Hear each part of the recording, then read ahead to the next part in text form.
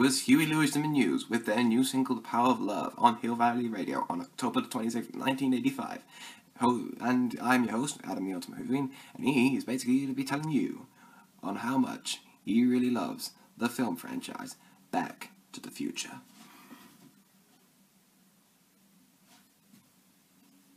Who is he, anyway? So, Back to the Future. Why do I love it so much?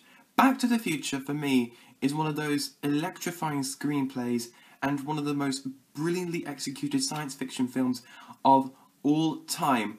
What makes Back to the Future so amazing and so nuanced is that electrifying connection between Dr. Emmett Brown, played by Christopher Lloyd, and Marty McFly, played by Michael J. Fox.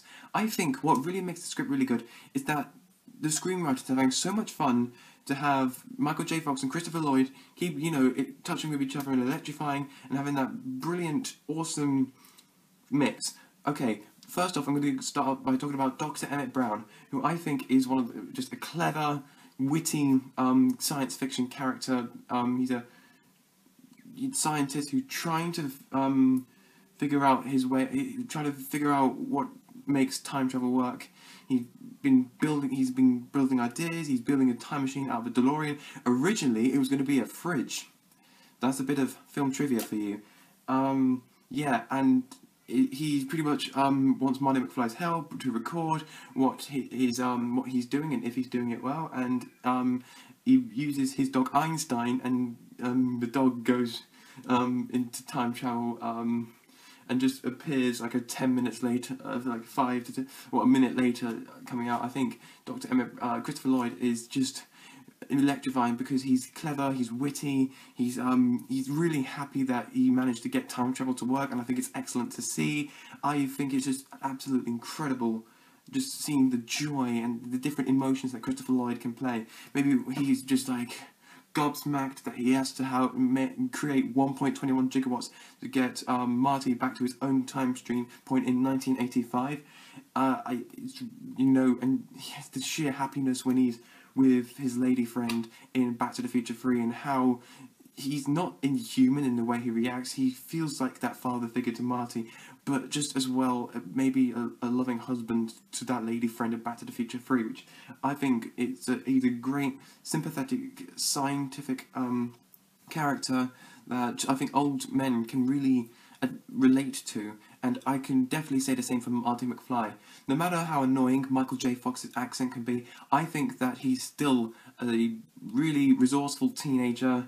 He doesn't just run in situations, he can get out of them easily. He tries to put Lorraine, that's it, and George together again once he's in 1955, and how he kind of run into his mum and how his mum kind of falls in love with him, but they really need to get Lorraine and George together, and it can be hard, and you're just hoping that in the film that they do get together in order for Marty to pretty much have that future where he wanted that truck, the truck at the beginning of the film. Oh, that's great because plot points are there and they could be resolved. I think it's great. There's no plot holes to be seen whatsoever. Oh my god, this movie is just brilliant when you think about it. And it's been a few months since I've seen both 1, 2, and 3. Oh, but seriously, guys, I think you should definitely see this trilogy if you haven't, or go rewatch it, because my god, I really do think that the plot points, they make sense. Everything, the story makes sense. It's a time travel movie.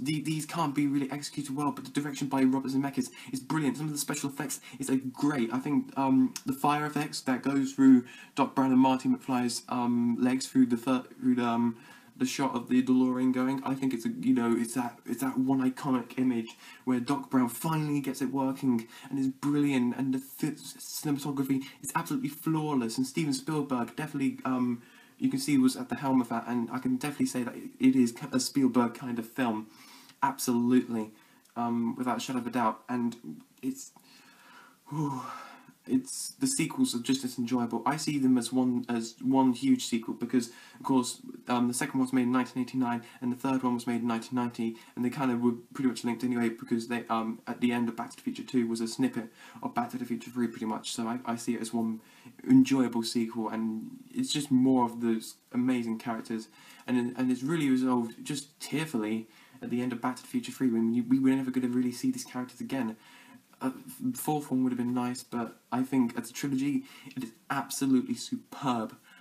Has there anything I haven't said that's already been said, really? Because Back to the Future is just one of those amazing trilogies where the screenplay is absolutely brilliant, the characters are electrifying, the supporting cast is just, as my last thing, is great, with Leah Thompson as Lorraine, and the guy who plays George McFly. Biff is a constant pisser during the three films, and it is absolutely engaging and amazing to see, and I could just watch it over and over and over again and never ever get bored. It's one of the best pieces of film out there at the moment.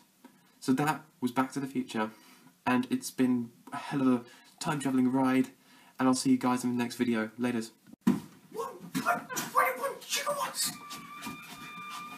1.21 gigawatts!